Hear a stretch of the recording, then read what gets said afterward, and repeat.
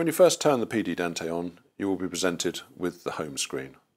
On the home screen you will find 64 cells which indicate the 64 Dante channels coming into the PD Dante. On each cell you have a channel number, the Dante channel name, a signal level meter if there is signal present, and its routing indicated by either a left or a right pointing speaker. From the home screen, if we select a cell, we will see a channel pop up where we will see a signal level meter, options to route to the left and the right or any combination thereof. We can clear any set overloads, we can solo the signal to listen to it, and we can enable or disable channel focus. Using the arrows we can step through to the next cell or back to the previous cell. Pressing the X will close the window. Also on the home screen we find the main volume control, which is controlled like so. Beneath the volume control we have the two main meters indicating the currently selected channel mix. At the top of the screen we have indicators to show the status of the primary and secondary port and the currently set clock speed for the device. The name of the device appears in this top bar here. We have a mute button enabled by a simple touch, and then we have various menu buttons down the side. Pressing the memory button takes us to the memory page where we have 8 available memories. This allows you to create and save your routings for regular work that you might want to achieve with the PD Dante. For instance, we can see in this demonstration that we have a routing for iTunes and a simple routing for a multitrack from Logic, which if we recall, go back to the home screen, you will now see the Logic routing. If I go back to the menu and recall the iTunes, you can see we now just have the 2 channels from iTunes routed. It's very easy to name and change memories within the PD Dante. Select a memory, select Edit Name, and then use the keyboard to rename the memory.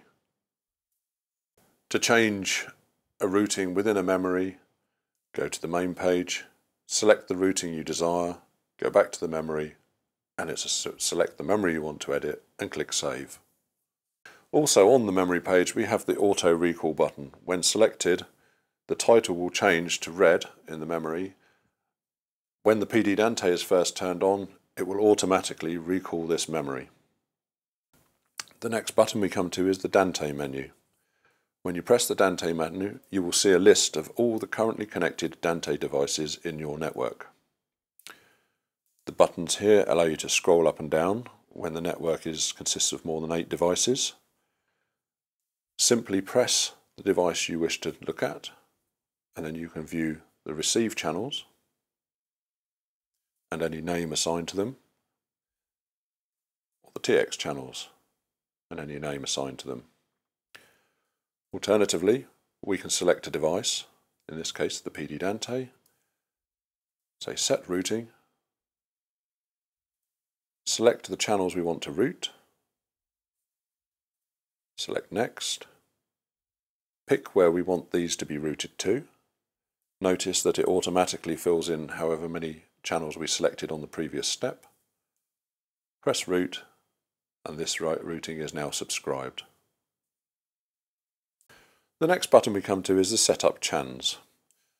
This allows us to change the settings for all channels. For instance, we can route all odd to left, all even to right. And when we go back to the main screen, we will see that we've routed all odd to left and all even to right. We can clear all the overloads of any set overloads on the meters. We can also route all to left or all to right, or clear all the routing to take the PD Dante back to an empty routing.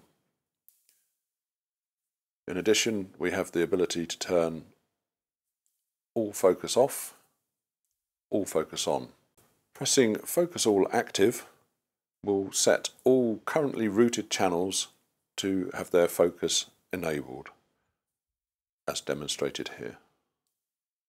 Pressing the focus button will dim any channels that do not have their focus set, as I demonstrate here. Pressing the mix button will put the PD Dante into the listen mode. Selecting a cell will solo that cell.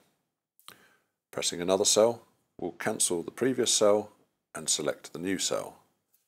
Press solo clear to clear it back down. Press the listen button again to put it into listen hold mode.